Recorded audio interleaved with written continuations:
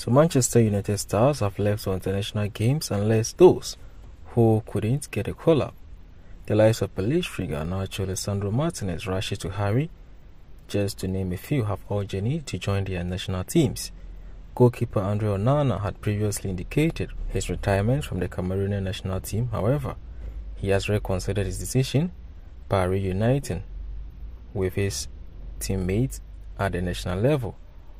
Onana met Rigobert Song respectfully, exchanged a few words during training session in Yaoundé ahead of the AFCON qualifiers. This coming weekend will be void of EPL games. Unfortunately, players are off for international duty. They may come back by the next weekend.